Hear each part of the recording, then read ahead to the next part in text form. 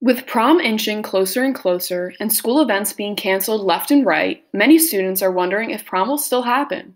While homecoming has been canceled statewide, Athletic and Student Activity Director Mike Vicente still thinks prom is attainable. I mean, the prom is not canceled.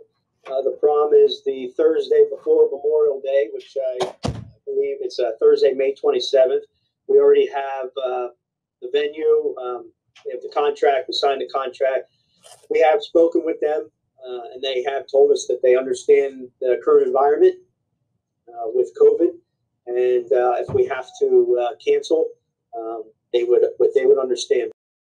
While Vicente went on to state that wearing a mask at prom is something he could see happening, he also stated that the timing of a vaccine could change that as well.